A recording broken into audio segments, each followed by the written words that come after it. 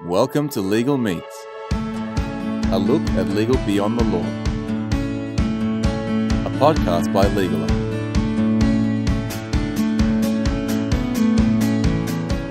On this episode of Legal Meets, we meet Tom Martin, founder of Foresight Legal Group, and more recently, LawDroid, an exciting Facebook Messenger app designed to help entrepreneurs solve their legal problems.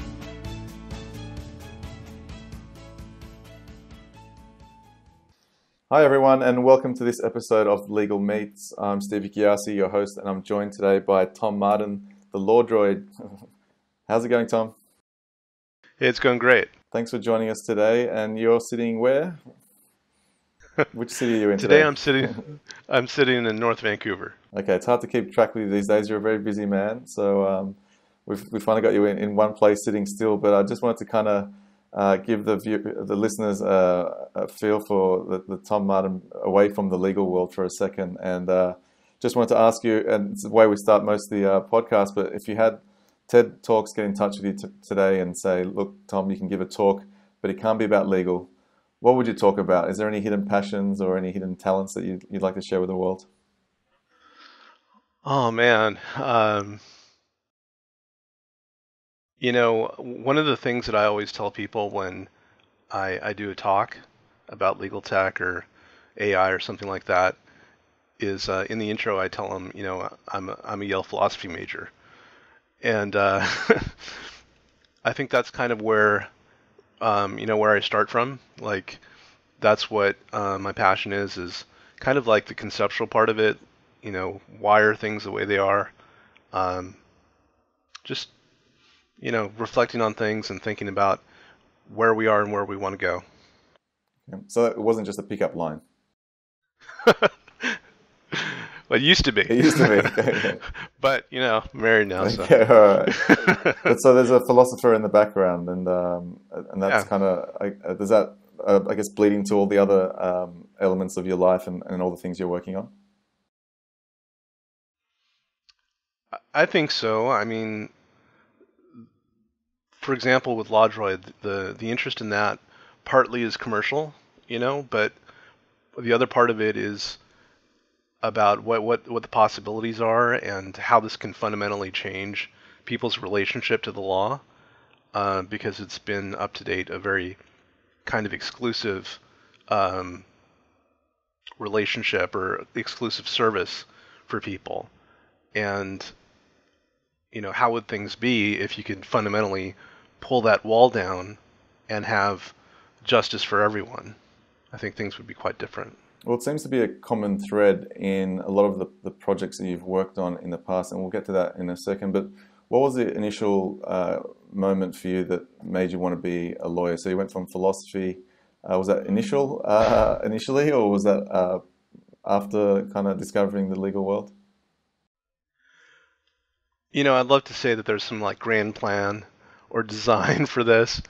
But when I was graduating from university, I had a degree in philosophy, and I was thinking, like, what do I possibly do with this? Like, what is the next step? And to me, law seemed kind of a way of applying philosophy. Like, applied philosophy is when you take thoughts about how things should be and you apply it in the law. So to me, that was a natural next step. Okay, and then obviously from there, the access to justice theme, which has been quite prevalent in a lot of the work that you've touched and what you're actually working on today as well. That's nothing new. You've been working on that for a while, and also you're not a spring chicken to legal tech either. So you're a bit of an old school warrior in that sense. Started coding quite early on. So it seems like most lawyers get buried in the day-to-day, in the minutiae, and kind of, obviously what it's like to run a practice and whatever else, but you've been able to kind of, drive some other initiatives. You're working on an ABA initiative as well on the side in your spare time. So where did that come from? Where did the drive behind all that? Like, what's been the impetus to kind of push you towards access to justice continually? Yeah, I was thinking about that question. Like, where does that drive come from? And I'm not really sure. I mean, Is it possible you're Obviously, just a some of good? Is it possible you're just a good person? We won't take that off the table. that can't be the Can't be answer. that, right? But from my parents, that's a big motivation. My parents were always into social justice, what the right thing to do is. That was always a big part of my life growing up. I went to an all boys Catholic high school, and like community service and doing things to be helpful to others was like a big thing. So I think it just got Part of that became a fabric part of of you, your DNA. yeah. And so when I went out there, I think like a lot of lawyers, the initial motivation was to help people, and you hear that, and it's very trite, but that is how it started.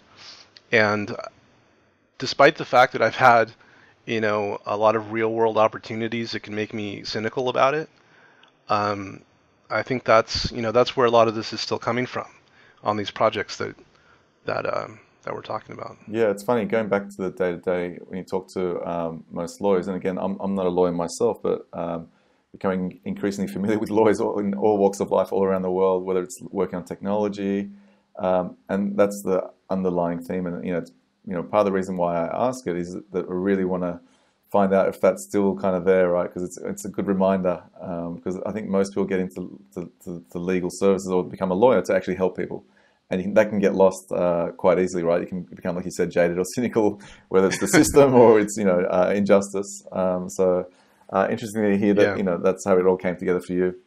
And so again, going back to the early days of even legal technology, you kind of spent some time coding back when the websites were something new to lawyers. They might still be new to lawyers now, but basically in the past you were working on HTML, CSS. Is that right? Yeah, I mean the bare bones fundamentals, like child's play, like what kids are learning in school right now, Right. Okay. uh, like third or fourth graders. But at the time, it was just, I think like when I was a kid, I used to take things apart to try to figure out how they worked. And, back in 98, 99, I was going in there and source coding like all of the websites to figure out, oh, well, they're using these tags, or, this is how forms work, and just trying to figure out how it works, and then reading what you could find to make sense of it. And then I coded my own website for my wife and I, where we had like all of our wedding pictures on there Awesome. with friends and stuff. And so, it was just tinkering. So was that childlike fascination, that curiosity that drove you to kind of just find out more? Yeah, and I think, it's a good thing and sometimes not. I've constantly had that throughout my life, like a curiosity about things and playing with stuff and tinkering. And I think the downside of it is sometimes you can get carried away in a bunch of different, new ideas, and It can be a rabbit hole, focusing right? on. Yeah, it can be.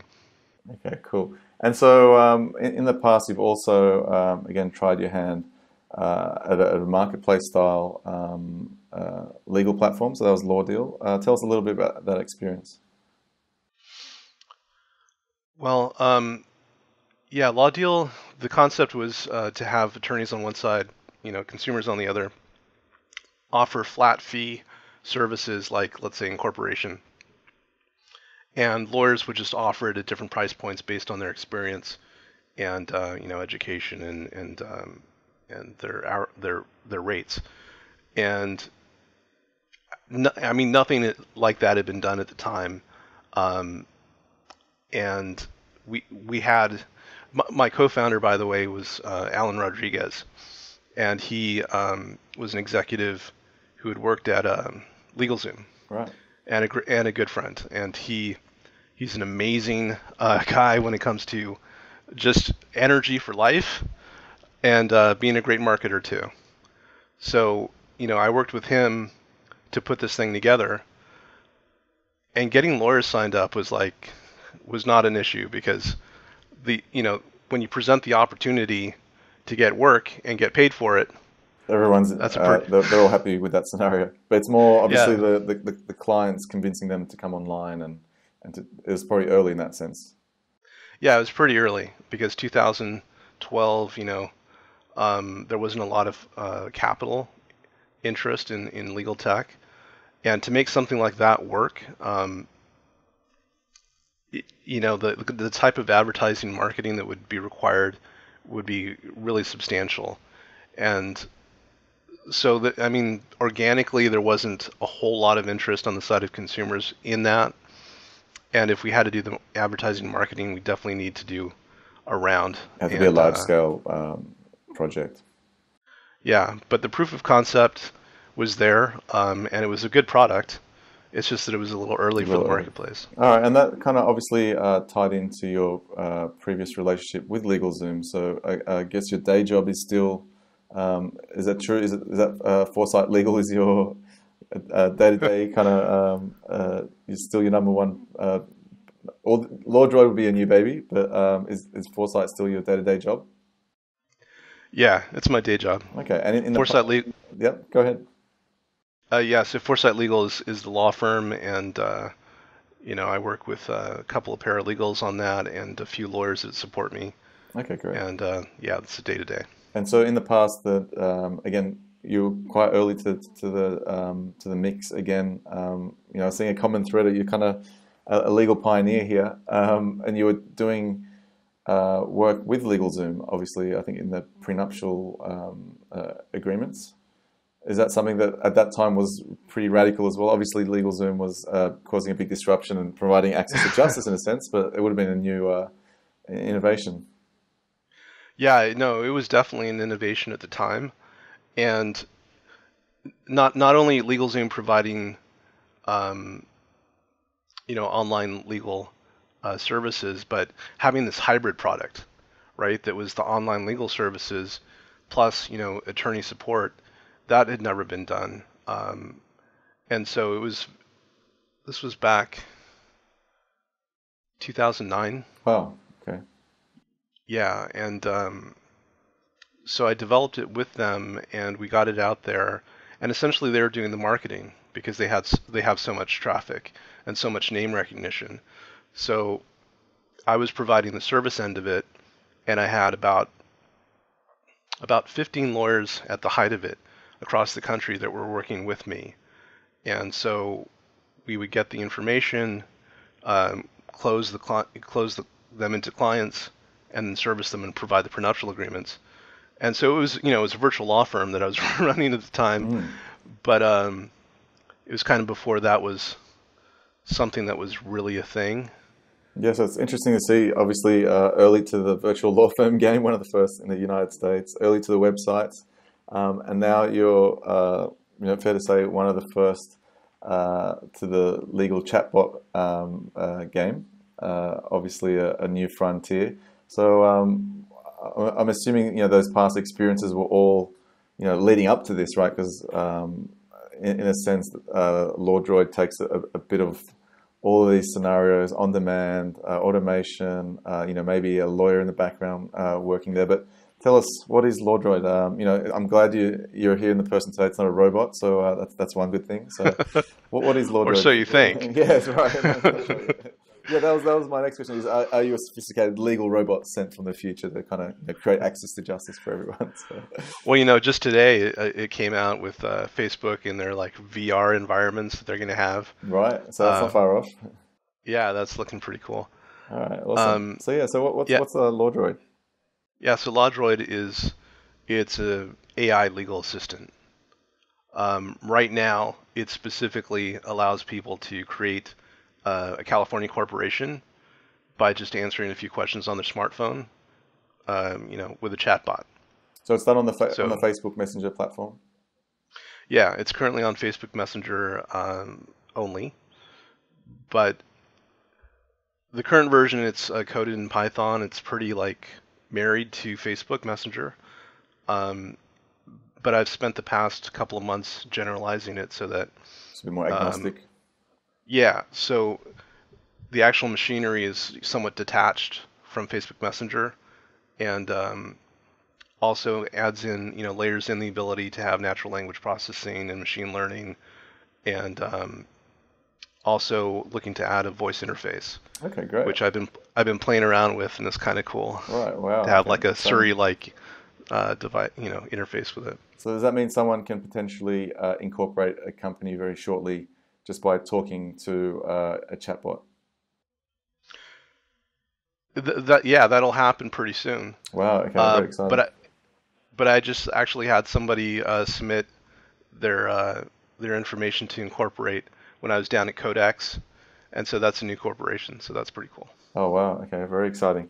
So how was the whole Codex experience? You kind of got to share Lord Droid with, I guess, the sharpest legal minds in the world and discuss kind of the future of bots. How did that all go down? What was the reception like?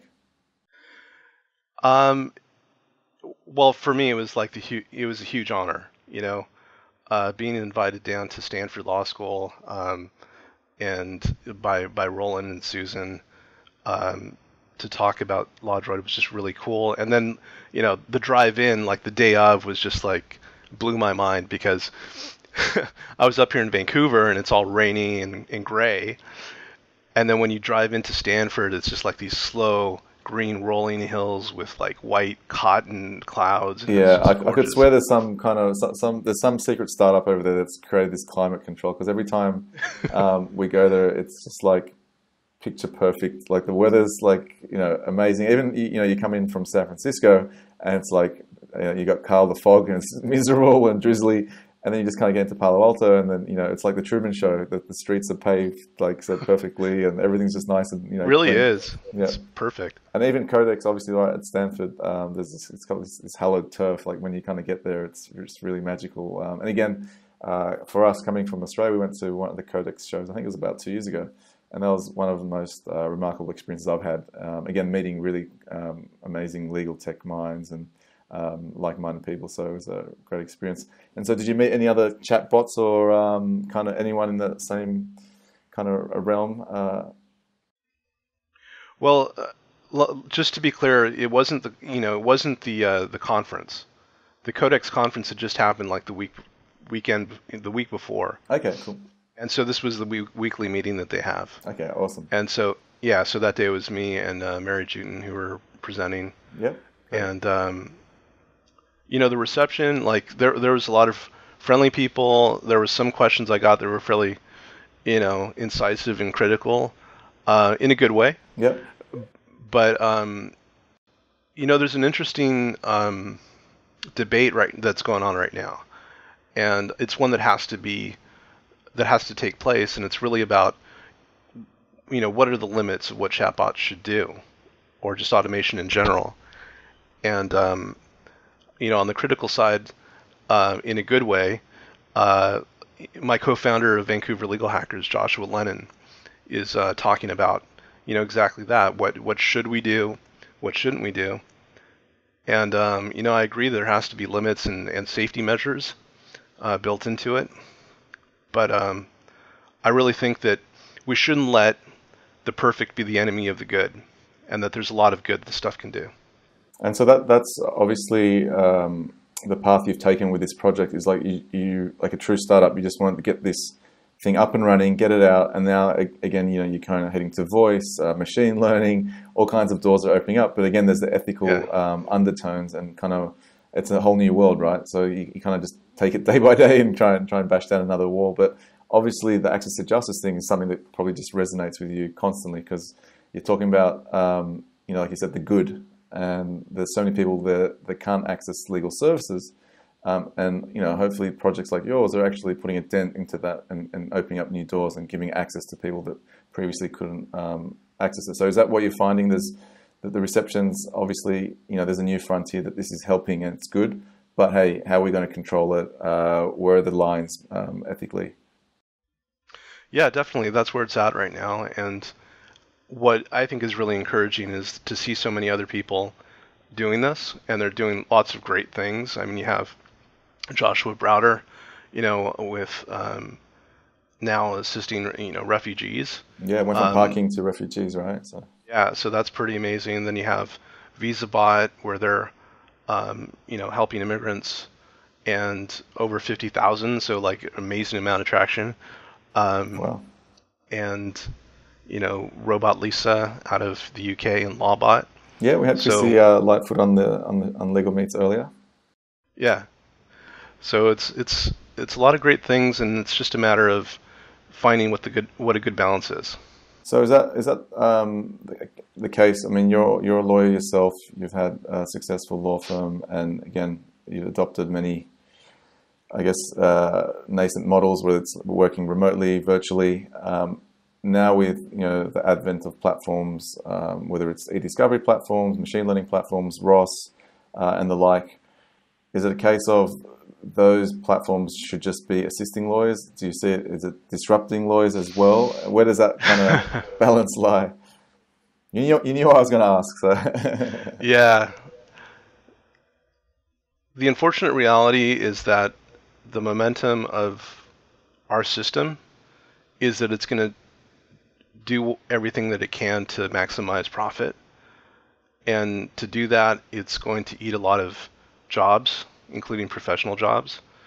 There's this great book called, well, great, is a question mark there, but there's a good book by Andy Kessler, Eat People. yeah, Um, and it's really about the fact that our economy, in a way, is about optimizing itself through the elimination of jobs. And that's definitely where we're heading. Like, I see through the next 10 years that there's going to be a major disruption in the economy that is going to put a lot of people out of work. And it's going to be this weird situation where you're going to have a lot of unemployment where people are trying to figure out like the new place yeah. that they have in the economy. But ultimately, quality of life should be improving, right? So that's the whole paradigm. That's the paradigm and the hope. Yeah, But in the meantime, there's going to be people that are just, practically sitting there, trying to figure out what the next step is, and it's going to be a harsh reality. But you know, there are going to be jobs, but we don't know what they are yet. yeah. And that's the again the feedback that I'm sensing from both lawyers and technologists in the legal world as it is there's going to be either more jobs or just different jobs, or well, it can go either way. So you're going to have more jobs or less jobs, and then possibly most likely, obviously, with technology, you're going to have different jobs, whether it's blockchain, smart contracts. You're going to have a lawyer working with a coder, or a lawyer that's a coder, like yourself, Right. kind of analyzing a smart contract for indiscrepancies and code flaws. So that's obviously going to happen. But there's talks of basic income. Trials in Right. the US, and Sam Altman kind of obviously, these things have been done throughout the years. I think in Switzerland, and there's a whole town that just got basic income, and everyone was happier. They were still productive and working on things they loved. So it's very interesting again. And the chatbots, Facebook Messenger as a platform, all these things are going to come into our lives more. In the morning, I'm getting my news now, talking to a chatbot. And for me, it was like, okay, how different is this experience? But then I've also played with LawDroid. And again, for a company corporation, I think it's the best way to do it right now. So does that feed into to lawyers as well? Does that feed into a lawyer in the background that if the consumer needs extra help or something falls outside the scope of LawDroid, is there a lawyer waiting? Yeah, it definitely can. Um, so when somebody goes through LawDroid, there is a path where you can go where it's completely free. But if you want to opt into us like filing it for you, or being the registered agent for service of process, or any extras, then they would pay for that. Um, and one of them includes getting a consultation with a lawyer. Okay, and You so know, so is the idea then to obviously expand the scope of LawDroid not only into different practice areas, but also obviously different services within those? yeah, definitely. I mean, incorporation was to me it seemed like a very neat niche to go into, because it's incorporation. It's not limited liability companies, but corporations, and then within California, and then because it being on Facebook, I could really you know um, focus demographically on that segment of people, and then to expand that out towards the other 49 states. Oh, that's But awesome. also beyond that, to look at other services Okay. like landlord tenant or divorce. Yeah, beautiful. So, yeah, I guess Lisa as well, that platform, Chrissy was focusing on non-disclosure agreements. I guess Right. somewhat more cross-jurisdictional than other kind of documents. And again, it's got a clear, defined path, so decision trees and things can kind of help. So that's awesome. And so, what's your long-term vision for this baby? What's the what I mean? Is this a law firm of the future? Is it basically is a law droid that first frontier that a client will interact with digitally, online, getting legal help in their life? I think it will be in the not too distant future. I think whenever anybody's going to need help, there's going to be some kind of automated agent that's going to be walking them through like the very like preliminary questions, like do you need this, do you need that, and then lean them towards an LLC or a corporation or maybe some other way of organizing their business. Or like if it's a divorce, um, is this kind of divorce that's going to take a long time, or is it going to be less complex? And what are the factors that go into determining that? Like basically, you're going to have, and the thing about LawDroid is the fact of doing it. I've been contacted by other lawyers who have seen what I've done, and they've taken an interest in how the technology and what I've done can help them, like what kind of projects they would have. And so one that's come up as a bit of interest is creating that exactly what you're talking about, that kind of front door where this is the person, this is the agent that kind of initially qualifies the client, provides the information back to the lawyer, and then the lawyer can choose to engage further with that potential client or not. So, like most technological decisions, I guess a lawyer needs to make in the not just distant future, like right now, it's do I want the technology to be disrupting me, or am I going to empower myself and leverage that? So that sounds like another use case where a lawyer can say, you know what, let me do the creative work, let me do the kind of the value driving work, but let me again it eats up jobs, but let me get rid of the day-to-day kind of repeatable work that I don't necessarily want to do in the first place. Let maybe a bot that's getting smarter and smarter with every client services handle that. So that's where it's going. Okay. All right. So what does that mean for access to justice on the whole? What do you see as kind of making the biggest difference? I think Sam Glover himself is trying to dig deeper into that 80% figure to see how accurate it is. But Yeah. I see it as a pretty consistent number because in the developed world, whether you're talking Canada, Australia, UK, it seems to be the common number popping up. So 4 out of 5 people have a legal issue and can't get access to a lawyer. So chatbots, what else? Like, what does this access to justice number look like to you in the next 5 to 10 years? Is it coming down significantly, hopefully? But what are the means that are going to reduce that percentage? I think the number one problem that's been identified as the bottleneck here isn't so much the access to lawyers or legal services generally, but it's the fact that people aren't identifying the problem as a legal problem. So that speaks to education and speaks to an understanding of what kind of problem it is. And so I think the issue with lawyers is that we tend to get involved very late in the process. It's like actually become like this drop dead problem where your hair's on fire, right? Right. That's Okay. where lawyers get it. And the way lawyers interact with it is on a very transactional basis because they're like, okay, how do I put this fire out? And that's what they get paid to do, is to put the fire out. Well, just like with that fire analogy, you want to take a lot of steps beforehand to even prevent the fire from happening. And so there has to be some kind of relationship and communication that occurs earlier on with people so that they're educated about it being a legal issue, number one, and then number two, how to deal with it proactively so it doesn't become a problem. And that is the kind of unknown thing that hasn't been solved for yet. Yeah, sure, you can make lawyers more available, or you can make services that basically mimic lawyers and what they do more available and cheaper.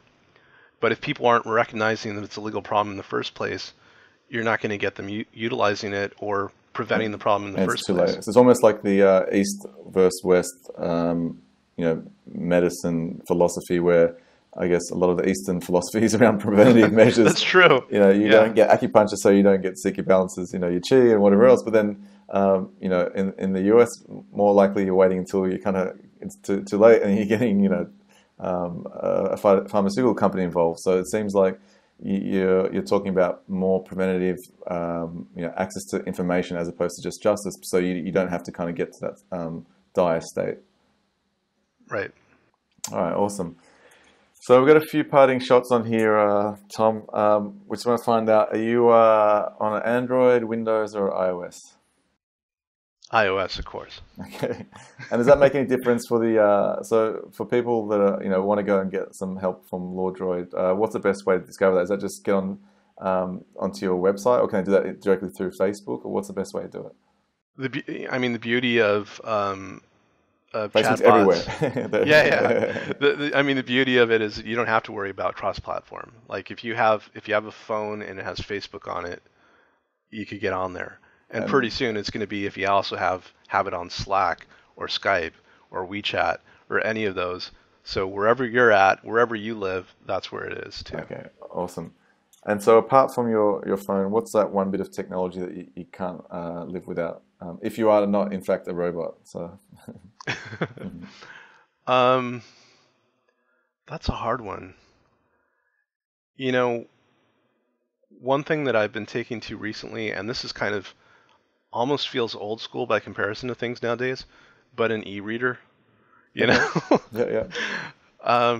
Just to have something that is focused on one task. And so when I've been flying around to LA and San Francisco and all that, just being able to have a focus on one thing. Is it a Kindle?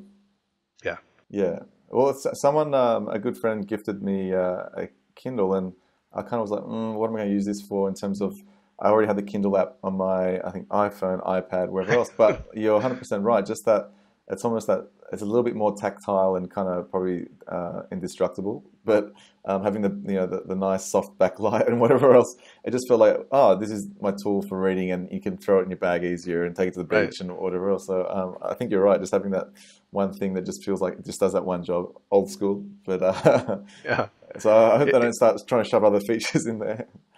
I hope not. It's like the virtual equivalent of having that quiet room in the library. Yeah, awesome. Yeah. And so what kind of things do you end up reading mostly? What's is it stuff to get your mind off this, legal technology and whatever else? Or is it a lot of startup kind of orientated books? What do you kind of immerse yourself in?